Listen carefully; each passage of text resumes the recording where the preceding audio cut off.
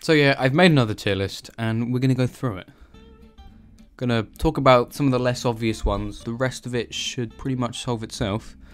But we'll talk about these three. I'm not ranking these because I want this tier list to be about which units are good in campaign. Like, these units are obviously OP, but that's just kind of unfair on all of the other units. Also, I put the Bard there because I actually hate that unit.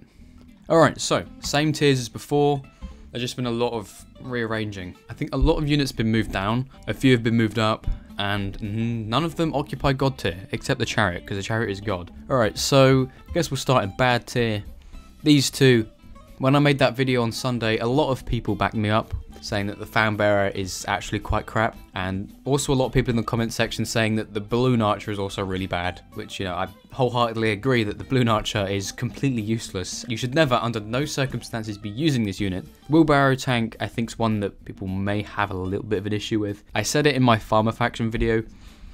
I just think it's not very good at anything, and I can't really think of a situation where you would ever use it. Alright, the OK tier. I think this tier, out of all of them, has seen the biggest inflation of units. A lot of units have been moved down, a couple have been moved up. I have moved the Painter up.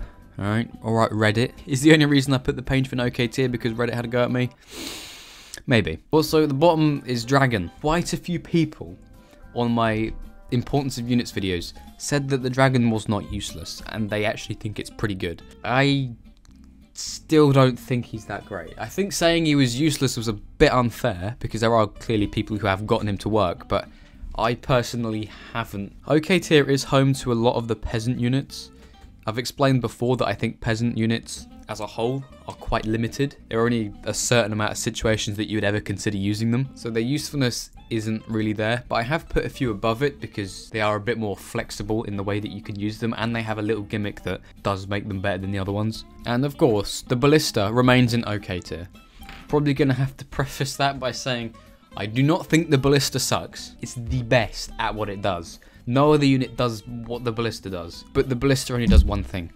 Like, it does that one thing well, but it only does one thing. The Mammoth's still down here. We had definitely reached peak Mammoth. I know the Mammoth got a buff, but the Mammoth wasn't really destined for much in the first place. The same issues still apply.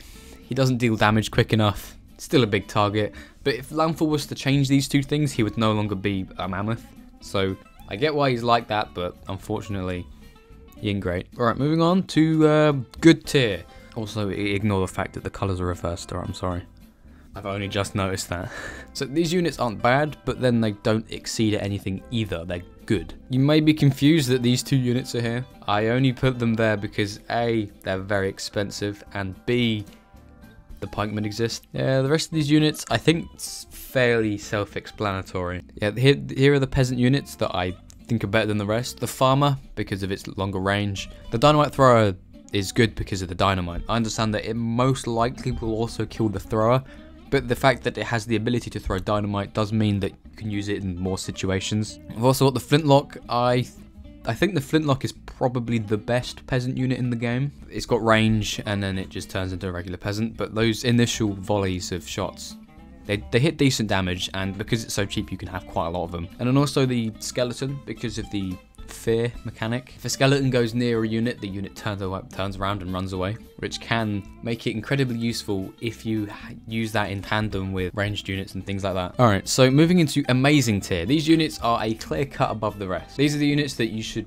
probably be using. And yes, the Pirate Queen is in this tier. Despite the Pirate Queen's nerf, I still think she's one of the best units in the game. She's no longer OP, that you actually have to think about what you do when you use the Pirate Queen now, but she's still super good. Also got the tank.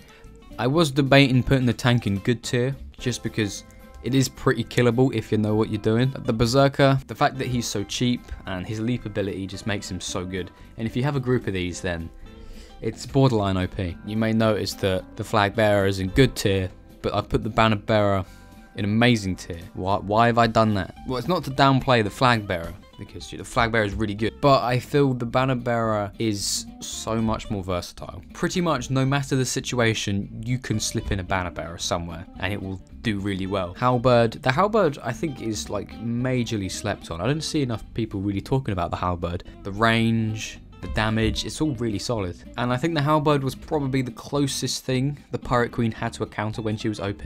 Like, if you had enough halberds, you at least stood a little bit of a chance. But now, after the Pirate Queen's nerf, like, how to counter the Pirate Queen is definitely the halberd. We've also got the Firework Archer and Snake Archer. Snake Archer, you know, the snakes do decent damage and they distract units, and the Firework Archer, it's just really good. And of course we have the Pike in Amazing Tier. My goodness, the Pike hits so much damage. Like, it's the only unit so far that can effortlessly kill the Ice Giant, and it's only 400. And I think the main criticism of him is that, you know, he only gets a couple of pokes. But if you look at him compared to the Sarissa, which is probably the closest unit to the Pikeman, the Sarissa's only going to get a couple of pokes off before it self dies. And so the Pikeman's just sort of maximise that. It's like, well, I am only going to get a couple of hits off before I die, so I might as well make those 2 hits I do get off like the most powerful hits possible. And then up in the God tier, we have the Chariot.